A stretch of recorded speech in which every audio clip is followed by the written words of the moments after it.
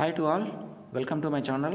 Today, electrical distribution system subject. What are the important topics? Are you prepared or not? If any topic, if you are not prepared, by seeing this video, you can prepare and write the exam very well. All the best, students. This is electrical distribution system according to JNTU Anantapur syllabus. The same syllabus will be for JNTU Hyderabad also. Electrical distribution system. After preparation of entire chapter, before tomorrow exam is there, you have to see the syllabus.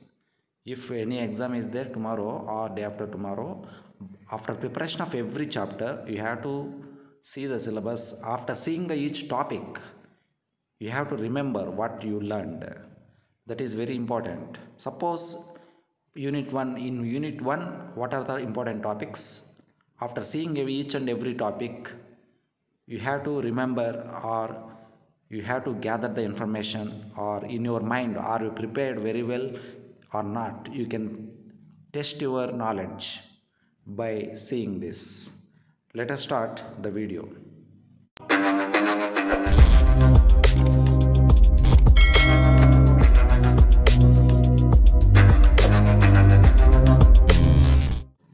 Coming to unit 1, that is load modeling and characteristics.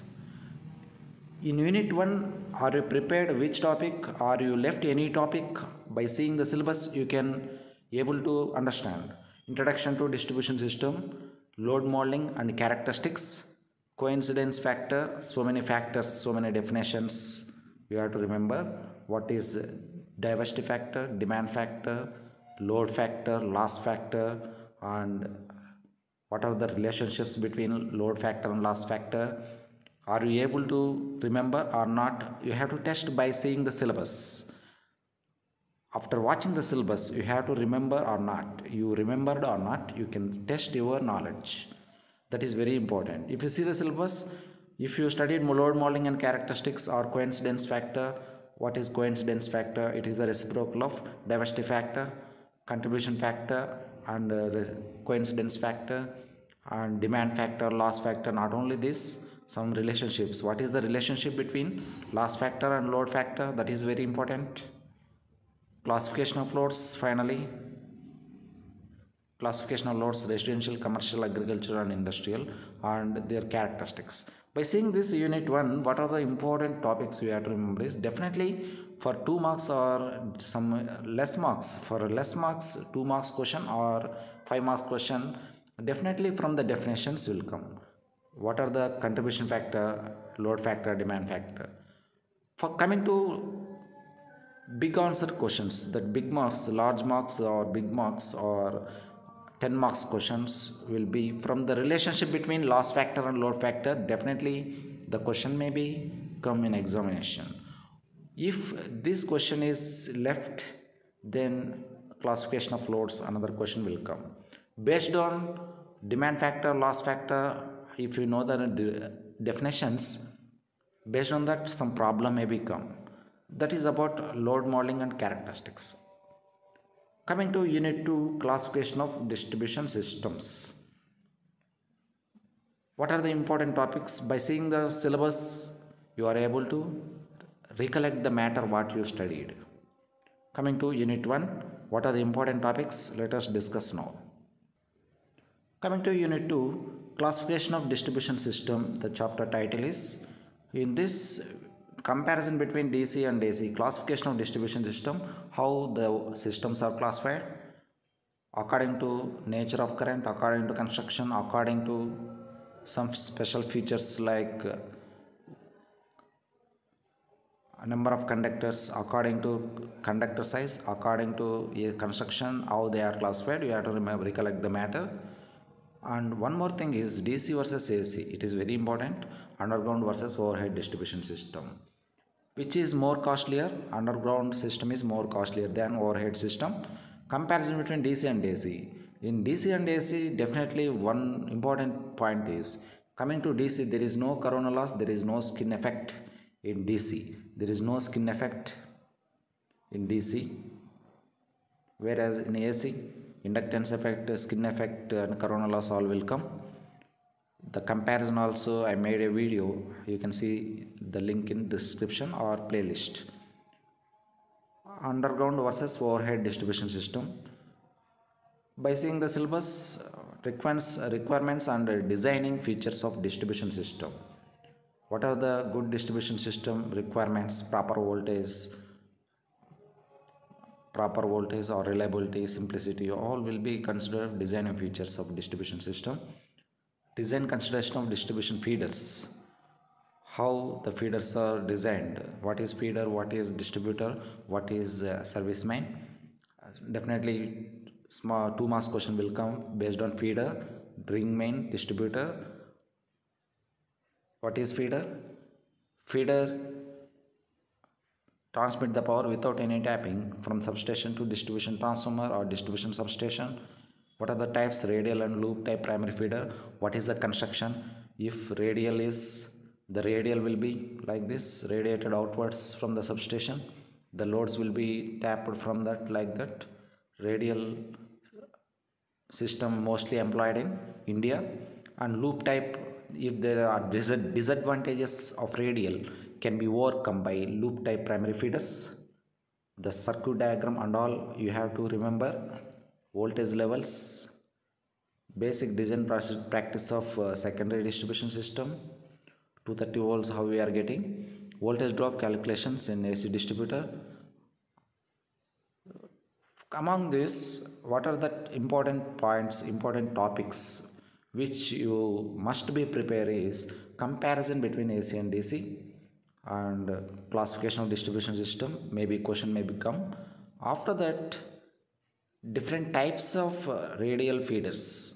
Here the syllabus is not included what are the types of radial feeders, but radial phase area feeder, radial express feeder, like that so many express feeder will come. Express feeder, radial phase area feeder, radial parallel feeder or loop type primary feeders. This will be some important topics. 10 marks questions will be come from definitely from radial feeder or the voltage drop numerical problem. The power factor referred to receiving end voltage or power factor referred to sending end voltage. Based on that, some 10 marks question will come. Okay, what are the important topics in unit 2 is you must prepare radial and loop type primary feeders. So many diagrams are there. Radial phase area, that is 10 marks question. After that, numerical problem based on voltage drop calculation. It is very simple. The numerical problem, how to calculate voltage drop, power factor referred to receiving end and power factor referred to respective load voltages.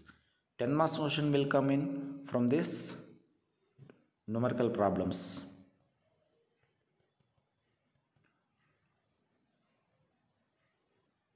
Coming to unit 3, substations. In substations, what are the questions, what are the topics, what you studied, and rating of distribution substation with n primary feeders. With n primary feeders, it is not within, with n primary feeders. With n primary feeders, this question may become benefits derived through optimal location of substations. Location of substation, and by seeing that location of substation, where the substation should be located, what are the conditions, what are the requirements for a good substation layout. Rating of distribution substation with n primary feeders, definitely it will come for 10 marks question or large number of marks will be more for this question. Benefits derived, what are the benefits derived through optimal location? The voltage drops will be minimum. And what are the benefits? You can see point wise, the number of our customers affected by a power outage can be reduced. If you locate the substation very near to the load center, then power outages can be reduced, voltage drops will be minimum. All this will be benefits and optimal location of substation. Definitely this may be 10 marks question, substation service area or method of optimal locations. There is 2 methods. If you prepare 2 methods and n service area with n primary feeders, then you can able to answer 10 marks question. But what is substation, what are the classification, those will come in 2 marks question. 2 marks questions will be substations classification. The classification of substations, air insulated substations. From classification of substations with n primary feeders, definitely 10 marks questions will come. Another bus bar arrangements. Another, what is bus bar, what are the types of bus bars, what is the material we are using, what are the types of schemes available. It is very important. From this also 10 marks questions will come. Or if you prepare n primary feeders very well, then that also may become. If any two questions, if you know, you have to prepare entire chapter, but among those what you know very well, those you have to answer. From this, what are the important topics? If you are not prepared these topics, prepare at least now also. Coming to unit 4, power factor improvement. It is very easy chapter. How the voltage power factor will be improved, what are the advantages, disadvantages of improvement of power factor. Power factor improvement is the unit 4. In this, which topics you left? By seeing the syllabus you can understand. Voltage drop and power loss calculations, already we calculated voltage drop and power loss calculation lines. And what is the reactive power capacitor based problem? Capacitor rating calculation is very important for power factor improvement chapter. Coming to power factor improvement, the reactive power kVA rating of static capacitors. This is very important topic. It is from 10 marks this question will come. What is the capacitor bank rating in star as well as delta? That is very important. What are the important 10 marks questions will come is kVA rating of capacitor bank and types of capacitors that we connect, shunt capacitor and series capacitor. 10 marks question will come based on this kVA rating of capacitor bank. Or what are the power factor improving methods? Clearly we have to explain by using 3 ways. One is static capacitors, synchronous condensers and phase advancers. 3 methods we are using, 3 methods. By the use of 3 methods we can improve the power factor. That may be 2 marks question or 10 marks question. It is very important. It is very important. Methods of improving power factor. And one numerical problem, star and delta. That is definitely you have to prepare these 2 questions. By seeing this video, after completion of your examination, you can able to identify, yes, in that video or in that class what are the important questions.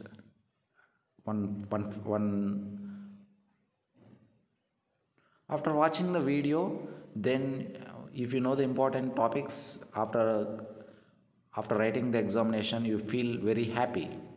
That is my motto. Coming to unit 5, distribution automation is the unit 5. Distribution automation. What is distribution automation? Totally SCADA all will come. Among this you may get the question maybe SCADA for 10 marks. And automatic meter reading, distribution automation. Totally explain what is the block diagram of this distribution automation. That may become for 10 marks. For 2 marks questions, entire chapter if you prepare, it is very well.